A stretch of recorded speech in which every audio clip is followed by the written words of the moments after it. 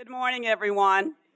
Great to see you all and great to be a part of this forum. And I too want to thank General Ham in absentia and certainly my great teammate, General Guy Swan. It's good to see you, General McQuistion here, and all the other general officers assembled.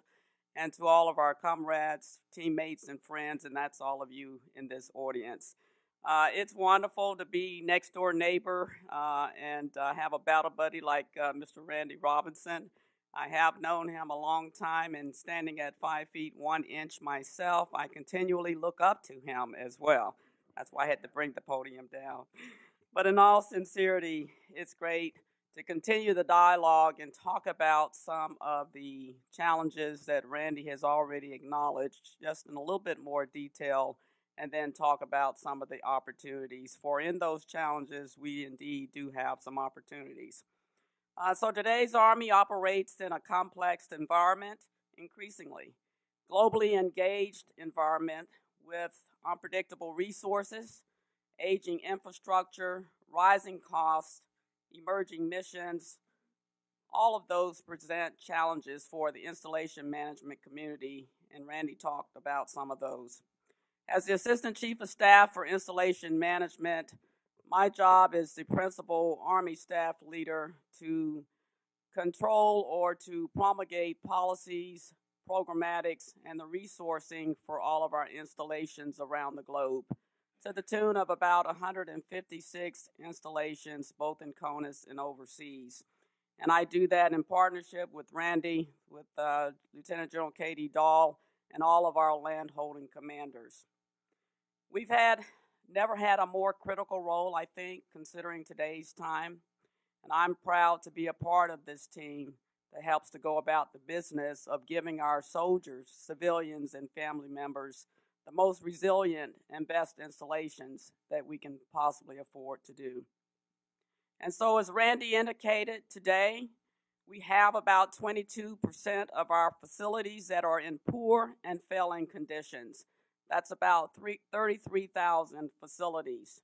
If we were to buy out those facilities alone, it would take $10.8 billion to get them back up to good or adequate conditions. We assess the impact of our infrastructures across 9 facility categories: operations and training, maintenance and production, supply, medical, administrative, housing and community, utilities and ground improvement, and mobility. So to enable mission readiness that Randy talks about and that we talk about, the Army needs a bold shift in its installation resourcing strategy over the next 10 years. Senior Army leaders have advocated for a base realignment and closure should the Secretary of Defense and the administration recommend that. We've said that we need another round. We have 161 million square feet of excess capacity.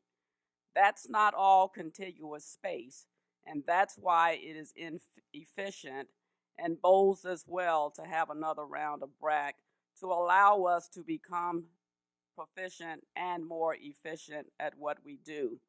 And so that's what we are advocating for, because it is expensive and time consuming doing it the way that we are doing now.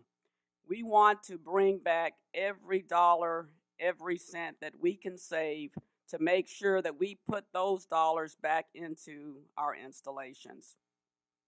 Current challenges provide us the opportunities, given these challenges, to seize every opportunity to do just that. And so within the AXM, we're looking at, and we use a 3-pronged strategy: divest, invest, and reshape. Divest, by that I mean that we are divesting of all of the lowest priority services and that excess infrastructure that I just spoke moments about. By invest, we are investing resources to build a future Army. You can see some of those investments across the Army cyber enterprise, where we are investing in facilities and infrastructure supporting that at Fort Meade, Fort Gordon, Fort Belvoir, and West Point. By reshaping, reshaping the services commensurate with the priorities that inform readiness. What I want to continually foot stomp is the opportunities that we have with industry, academia, and community leaders outside our gates. And as a former garrison commander myself, right down the road at Fort Lee, Virginia, it seems, Pat, not that long ago, but it was more than a decade, I found myself saying these words. There's no way that we can do what we do inside our gates without the full support and partnership of all of our neighbors and friends outside our gates. And to that end, partnerships are what I believe will be a combat multiplier for us in the installation management community. We enable partnerships at all the local, state, and federal levels of government and private sector organizations.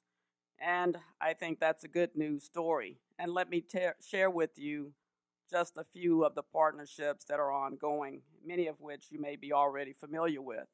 Partnerships such as the Army Residential Communities Initiative, started not long before 2000, I think 1997, is a great news story. I remember at Fort Hood when we tore down the old 50s and 60s housing there, and we were able to put new occupants and residents into new homes, and to watch spouses literally cry, saying that they could not have afforded a home like the one they were living in or getting at Fort Lee, as was the case, and places all around the CONUS. We've also had great success with the privatized Army lodging program. It's saved us over $20 billion in capital improvements to date. For example, we recently opened the new Staybridge Suites in the Army at Fort Belvoir, and I know many of you have seen that just across from the hospital there.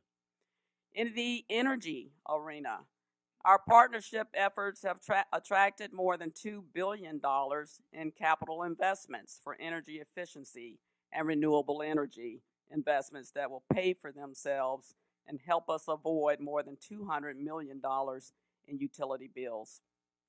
Team Maxim and the DA Army Secretariat have partnered successfully for a number of new authorities for municipal services with our host communities, and that continues to be a good news story. Just this past year, we've organized and approved 6 intergovernmental support agreements that will save the Army well over $2.6 million while improving service delivery. Why am I telling you all of this? Because I believe that it is the partnerships that will help us be successful. I think it's our innovative and creative spirit that Randy spoke to as well, innovative ideas that I know we'll have during today's opportunities and forums to discuss. And we are trying to save every dollar so that we can pay for that much needed renovation, update, modernization, recapitalization of our infrastructure, as we spoke earlier. To do this, we must set the conditions for our installations of the future. And I believe that we could possibly explore 3 ideas toward what could be those future installations that Randy talked about. I think that building flexible and sustainable infrastructure like the DC Convention Center, those multi-purpose facilities that we can make into anything we want on the insides by doing some creative restructuring, I think that would be good for all of us. I think we need to preserve the mission capacity associated with access to secure land, energy, and water that is essential for our Army operations and installations missions. And I think we could look at alternative service delivery. One suggestion that came from a soldier was to build in an opportunity for delivering groceries onto the base. What about that idea for size? You think that might be a good one? I see some smiles out there. We are exploring new ways to be creative and innovative in how we think our installations of the future might be and might look like, but we need all of your ideas, and we look forward to that. At the end of the day, our goal is to build those adaptive installations that are resilient and ready and integrate with our local communities. Installations are power projection platforms.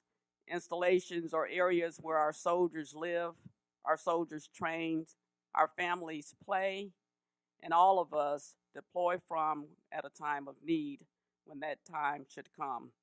Today is an opportunity for us to see three: communicate, coordinate, and collaborate.